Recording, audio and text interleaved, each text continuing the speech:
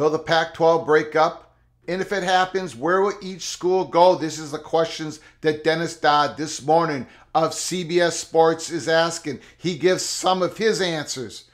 Episode 154 of College Football's Peek Around the Corner with your host, Greg Flugar. We cover everything in college football because we love everything in college football. And if you do as well, if you need that little bit of extra content to get you through the day, subscribe to our channel. Smash that like button. Share the video with your family and friends. Let's not waste any more time. This is an article just released. Will the Pac-12 break up? Where each team will go if league disintegrates over the media rights deal. What's ahead for the Pac-12 and college football if its top remaining teams depart?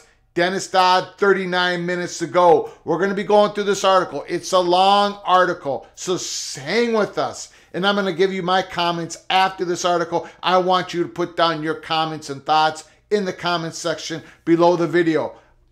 In the article, a college landscape without the Pac-12 has become a storyline worth considering through a breakup of the 107-year-old league isn't particularly likely. Industry sources still project a media rights deal split between ESPN and Amazon for the embattled conference. We agree here at Peek Around the Corner, but we only give it about a -110 as of this morning, slightly the chalk that the Pac-12 pulls through and survives. However, dissolution of the Pac-12 is being talked about openly in those same industry circles as a potential consequence if the league does not wrap up its new deal soon. The key word is soon. It's got to happen soon.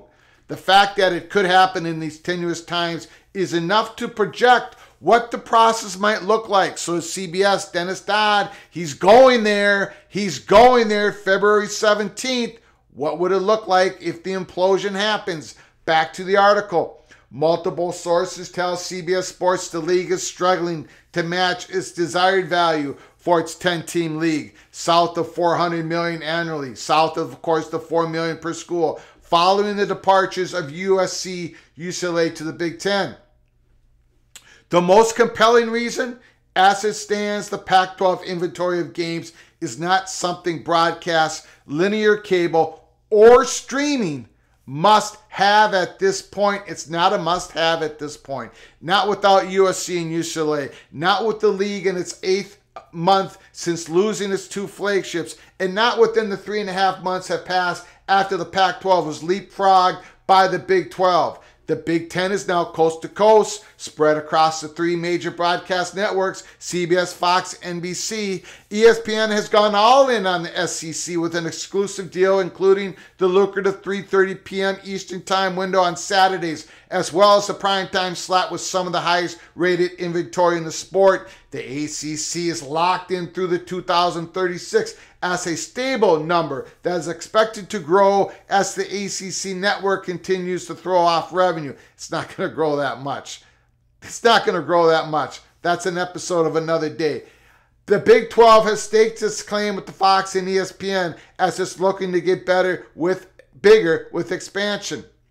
There is a finite amount of any potential rights holders willing to pay for a damaged conference that is last among the Power 5 to complete a new media rights deal. Perhaps that was the implicit intent of the conference's recent statement from its president, to calm fears. Now consider what has impacted the Pac-12 and some of its potential bidders just since the beginning of the year. The league discovered it may owe a media partner $50 million. Disney announced it's laying off 7,000 employees in restructuring. Amazon recently laid off 60% of its workforce, 18,000 globally. Parent company of Google, Alphabet, cut 12,000 jobs. The Pac-12 may have simply waited too long to do a deal that makes financial sense to some of its members. CBS Sports previously reported the Pac-12 may have to commit to expansion in order to maximize the value of the deal. When we went through that process on a live show last night, if you missed it, go watch it. We talked about how expansion might be able to juice enough money out of the playoff revenue distribution model, and it might get this deal done. The bulk of the other Power 5 games are on what are still reliable linear platforms, broadcast cable. Linear continues to outperform streaming by a large margin. Consider during the 2022 season, the SEC and the Big Ten had a combined 50 conference games that finished in the top 7 of the weekly TV ratings. The Pac-12 had one such game that didn't include UCLA according to Sports Media Watch. When the Big 12 similarly lost its 2 flagship programs, the league acted decisively to expand under then-Commissioner Bob Bowlesby. Under the new Commissioner Brett Yormark, the Big 12 jumped ahead of the Pac-12 with the new media rights deal. The Pac-12 has reached a point where the broadcast windows on the best networks are filled with premium content from other conferences, while streaming remains an unproven home. Did the league simply overvalue itself? Yes, they did. Taking all that into account, here's a step-by-step look at what would happen if the Pac-12 disbanded. Why would the Pac-12 break up? Basically, the current members could get nervous enough over a lack of value coming back to them in the media rights deal, in conjunction with the dissipating exposure, which is a huge component. It is the biggest component to all of this.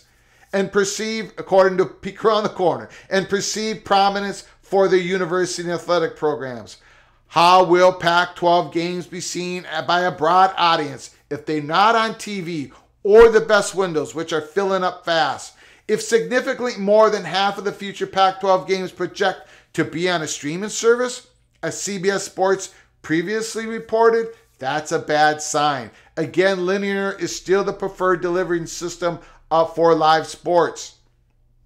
On a streaming carrier, the Pac-12 would lose significant visibility. That translates, for starters, to decline recruiting and a struggle to hire top coaches if their games will not be widely available. If individual or collective Pac-12 schools sense they can make more money and receive better exposure in Power 5 conference, they have no choice but to look out for the long-term financial security for the universities and athletic departments, especially their athletic departments, the front porch of the universities. Football and basketball media rights basically fund a program's remaining sports. Now, here's the money shot part of the article.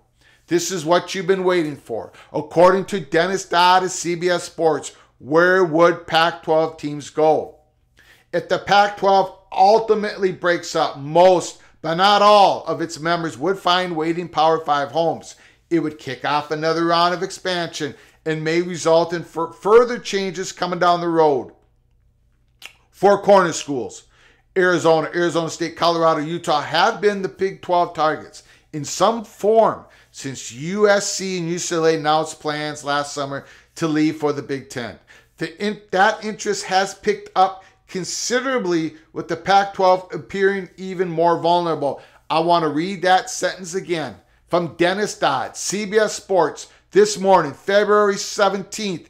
That interest has picked up considerably, with the Pac-12 appearing even more vulnerable. So according to CBS Sports, it's picked up. It's picked up. Yormark wants to have membership in the Pacific time zone. That would make the Big 12 the only conference to have members across all 4 time zones. It would make the Big 12 the only Power 5 conference, the only conference that Power 5 conference have Fox and ESPN. Both of those media companies ask their media partners. Adding the 4 corner schools would also make the Big 12 the 3rd conference with 16 members, joining the SEC and the Big Ten. Arizona would enhance Big 12 basketball reputation. Gonzaga is in consideration as well as the basketball-only member. Arizona State is one of the biggest sleeping giants in the country, playing in the nation's 11th biggest market, just outside Phoenix. Colorado is a former Big 12 member, achieving its greatest success in the league in the old Big 8. Deion Sanders at CU Colorado is a walking, talking marketing executive. Whatever he accomplishes, it can't hurt viewership. Utah, along with Oregon, is arguably the Pac-12's strongest remaining football program. It would also give BYU a travel partner. In essence, adding those 4 schools Those 4 schools would create more Big 12 content and more time slots. Such an expansion might reflect what the Pac-12 is worth right now. If the Big 12 expands, it contracts, states' new teams would get 63% pro rata revenue from ESPN, approximately $20 million annually. If that's what compels those schools to move, what does it say about the current worth of the Pac-12? Doesn't say very well for the current worth of the Pac-12. Oregon and Washington. Assuming the 4 corners bolt first, we disagree with that at Peek Around the Corner. We'll get to that after the article. Assuming the 4 corners bolt first, that creates a decision for what would become the 2 biggest available brands in the country. Keyword available, because with the leagues crumbling around it, Oregon and Washington would have options, and their best option would likely be the Big Ten. The schools align academically with the Big Ten. They would join USC and UCLA mitigating travel issues in the Big Ten for all 4 schools with more games closer to home. Even if the Pac-12 stays together, how long until Oregon and Washington have wandering eyes? Knight founder, Oregon benefactor Phil Knight has been looking out for the Ducks since early in the process. CBS confirmed Washington's interest in the Big Ten last fall, which was termed significant at the time if the Pac-12 didn't work out.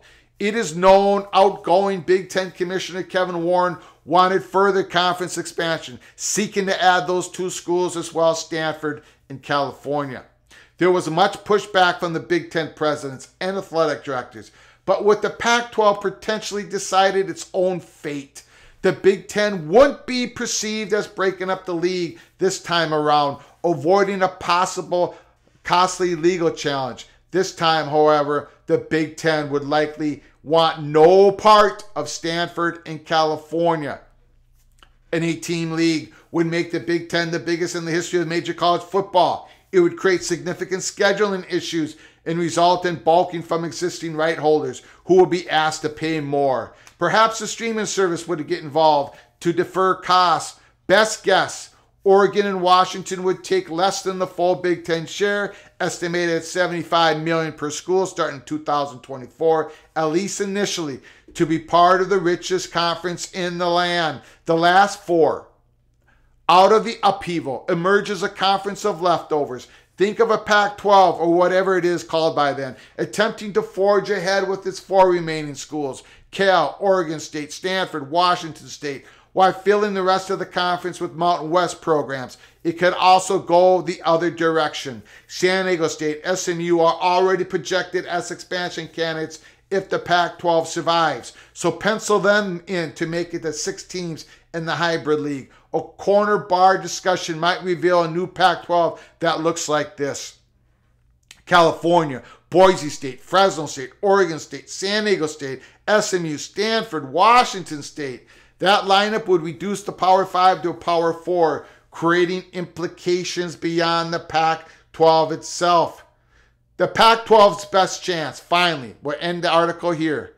The way out of this muck is a 12-team league that includes San Diego State and SMU, appearing to present more value to potential right holders. The Pac-12 has been positioning itself for such an expansion while struggling to meet its goals. San Diego State gives the Pac-12 a presence once again in Southern California. SMU gives the league some things it's never possessed. Games in the noon Eastern time window and a recruiting foothold in Texas. We've detailed San Diego State's advantages.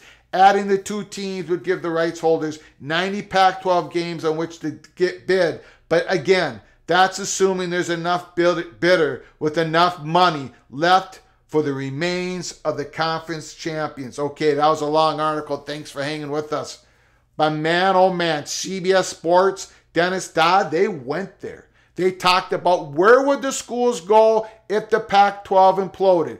Now, to be fair, at the start of the article, Dennis Dodd, I think he put out there, he believes it's still going to happen. Pac-12 is still going to contain their 10 schools and expand with SMU and San Diego State. We believe that as well. Peek around the corner. But things are getting dicier by the day. In the article, in the CBS article, it says they need to get the deal done soon. Get it done soon. Now, there are some things I disagree with here in the article. It says the four corners, if they would go first, then Oregon and Washington would have wandering nights, whatever. We believe here at Peek Around the Corner, Oregon and Washington would eat first. They would eat first. This implosion would start at the top of the domino. It would be Oregon and Washington. And right now, Peek Around the Corner believes there is no plans for Big Ten expansion. Even if Washington and Oregon comes out in a discount rate, if they tell the Big Ten, we'll come in at half. We'll take $35 million each. Maybe Big Ten would reconsider. But at this point, it's a no-go for further launch in Big Ten expansion. For now, we'll see if it changes in the days ahead. So that means Oregon and Washington's real top option would be the Big 12, according to what we believe at Peek Around the Corner. We don't think ACC is an option because Oregon and Washington are not going to sign that ACC grant of rights all the way into 2036, which they would need to do if they join the ACC conference. So, Four Corner schools, can they wait any longer? Would they try to bolt before Oregon and Washington if the implosion happens? We don't think so. We've been told no, but we'll see what happens. What are your thoughts? Where would the Four Corner schools go if Oregon and Washington took a Big 12 invite? Would they take a Big 12 invite? CBS and Dennis Dodd, they went there. And then, according to their speculation, estimation, projection on this implosion, they have the Four Corner schools going to the Big 12, Oregon and Washington taking a discount rate, and the Big Ten opening up their arms. And then they would have California, Stanford playing schools like sharing the same conference as Boise State. We don't think that would happen at Peek Around the Corner. We shall see. But I want you to put your comments and thoughts down. Last night on our live show, we talked about Pac-12 expansion. Tonight on our live show, we're going to be talking about the possible implosion. Truly, for the first time, we're going to be discussing who would go where. And I want you all to call in. Call in on our live show. Put your comments in the comment section during our live show. We're going to be going into it. Finally, really, truly, here at Peek Around the Corner in a live show, we're going to be discussing all the speculation on where these schools would go, because a deal, George Kliavkoff, you've heard it from The Athletic. You've heard it from CBS Sports. You've heard it from Brett McMurphy. Things from SBJ Sports Business Journal. Right now, as it stands today, things are not going well in the negotiations. So what would happen if a Pac-12 conference imploded? Put down your comments and thoughts on this episode. And tonight, we're going to be tackling this speculation. We have to. It's time. CBS Sports did it. We're going to do it at Peek Around the Corner. Until next time, from all of us at Peek Around the Corner, which is tonight, please, you all take care of each other. Thank you so very much.